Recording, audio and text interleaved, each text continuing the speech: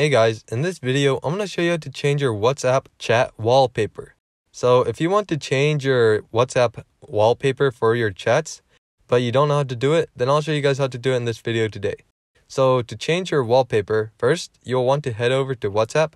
But before you do that, make sure it's completely updated in the App Store.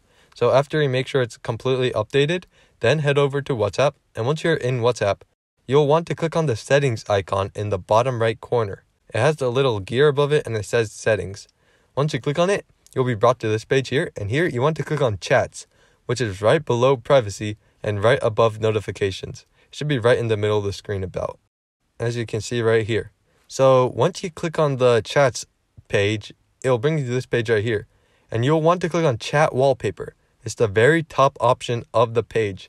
It should say chat wallpaper. So just click on that option right there and it'll bring you to this page right here. If you have dark mode on, it will have this, but if you don't, then it won't have it. You'll just have to choose wallpaper. So you just want to click on choose dark mode wallpaper or just choose wallpaper. It'll bring you to a bunch of wallpapers. Once you are here, you can choose any wallpaper that you want. They have a lot of options, so let me just show you guys what it does real quick. I'll choose this one right here. And as you can see, it shows what it looks like in the background of the chat. So let's say I like this one. I'll just click set in the bottom right corner.